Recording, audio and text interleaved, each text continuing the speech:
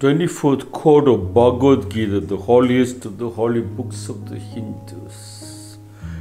Krishna says, Arjuna, I am the taste of pure water and the radiance of the sun and moon. I am the sacred word and the sound heard in air and the courage of human beings.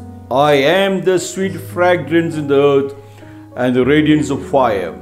I am the life in every creature and the striving of the spiritual aspirant. I am. When people hear I am, they said, no, that is egoistic. But then what the great saints have taught us is to look into us first, to strengthen us to what the nature and God has given you, that when you understand your power, that you can roar like a 1,000-man warrior, when you understand every part of your body, then you can know the richness of what you have been moving with. And if you can polish those richness and utilize this richness and dive deep in the richness and be in the richness, and automatically others get the benefit. When others get the benefit, then you have the right to move out from I am to we. This is the small difference created in our spiritual world. I am not to say. Yes, you can say I am. Let the ego burn in the highest fire. Let it melt for you to not to call yourself we, but the world understands whatever you do and you move is we. Krishna says, Arjuna, I am the taste of pure water and the radiance of the sun and the moon. The taste of the pure water means melt with the nature. Your strength lies in the water. The strength lies in trying to save the rainwater. And everywhere when you see the water, if Krishna says, I am the taste of pure water, means create the water wherever you see as the purest form. The day you see a city or a village with the water flowing dirty and people using that lake and river as a toilet, then it is a devil's paradise and no gods ever dared to visit those places. That was what Krishna was trying to tell Arjuna, means to the people. If the Hindus believe and the world believes Krishna is God, then the water is God.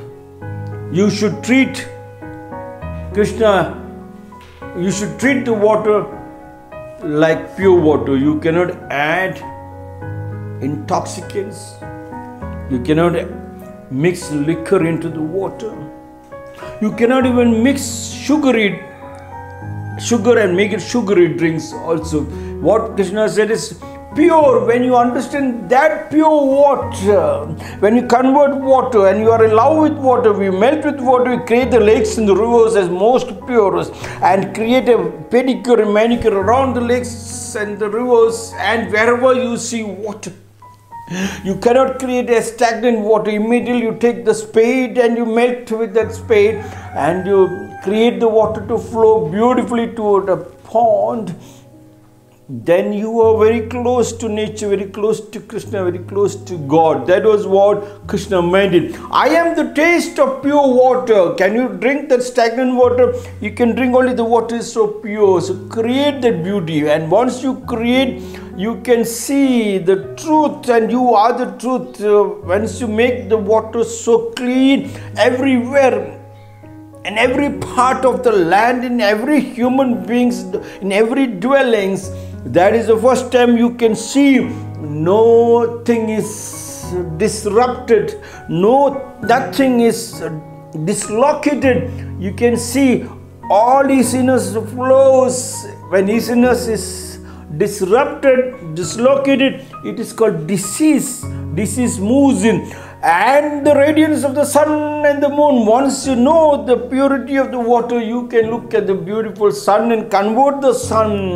Open your shirt, open your dress, and then welcome the sun goddess. Early morning you get up and do your Surya Namaskar by stretching open, allowing the sun to bathe you. How do you bathe? By working very hard in the sunlight. Early birds catches the best prey. Early morning, and you see early morning you are sweating. In the sweatness of that bath, you had one of the best baths, not the tap water bath. Pure water and the radiance of the sun, and then you see the sun, you know it is kattal in the belakin, tamasoma jyotirgam. You can see from darkness to light. That even during the day when the sun gives the light, you can convert that into any other time, night time also, but save it in the panels, solar panels, convert solar panels, and then you can enjoy the moon. I am the sacred word and the sound heard in the air. Yes, any sound. Kuku kogile kogideya kendi. In the Kannada there is a song, Kokile means a bird. Cuckoo, how beautifully it sings. Wow. And can you dissect?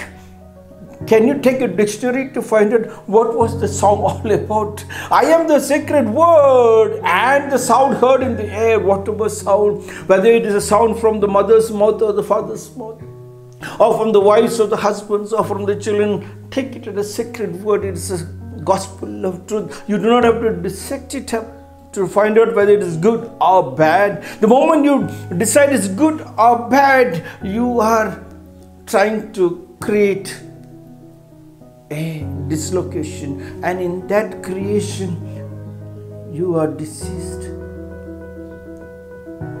And the courage of the human beings, when you have the pure air, when you understand the sunlight and the rainwater harvesting, courage comes of its own. You are courage. Your name is courage. And that's why Krishna says, courage of the human. I am the sweet fragrance in the earth and the radiance of the fire. Sweet fragrance, when you sweat, only fragrances. Your body has got a fragrance because the body is full of beautiful food. And in the beautiful food, when the sweat comes out, it's fragrance but nothing else. Radiance of the fire. When you look at somebody else, you look at somebody, you don't even have to look. The way you walk, the eye has fire in the eye. It is not dead because you are always walking. You made it courageous. You took the purest water. When you have the whole body, house is cleaned, every pipeline is clean, only fire, you see fire, and everybody sees you, they melt seeing you. When they can melt, we can make varieties of ornaments. When you are like a stone dead, then it is difficult. I am the life in every creature and the striving of the spiritual aspirant. And life, yeah, you give life when you practice. I am automatically, when you become so powerful, it is spirit. In spirit, you become spiritual. And when you become spiritual, all people become aspirants following you. And then from I, we become we. Nanu indu, now